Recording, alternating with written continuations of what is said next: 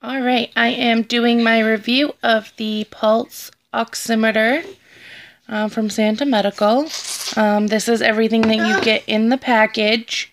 You get the O2 sensor, a storage bag, a braided lanyard, and just a regular silky fabric type lanyard.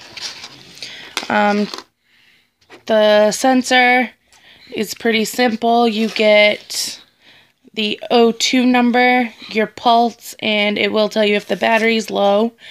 There is a power button, but I'm just going to show you how it works. Alright, you just turn it on and then put it on the finger, and then they rest. And it usually reads pretty quickly. Alright, so, oh, that didn't work very well. Here, put that back on.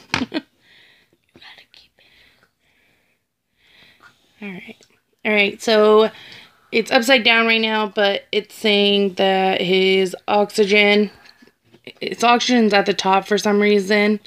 I don't understand why. I thought that it would be where the O2 numbers are.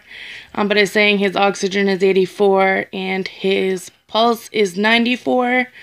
I haven't really seen that this has been very accurate. It's changed. See, now it's going up. It's changed over time, like the numbers have changed a lot, and I'm not sure that this is 100% accurate. I'm sure it could give you a pretty good rough idea about what's going on. I mean, if his oxygen's really, really low, I'm sure that you'd know.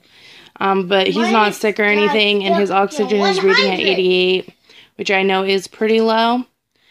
But, I mean, overall, it's a good product if you need it in, like, a binder or something. But right now, see, it's not very accurate. But when you take it off, it just, it'll turn off by itself. Then you just put it right in the bag, and you are good to go.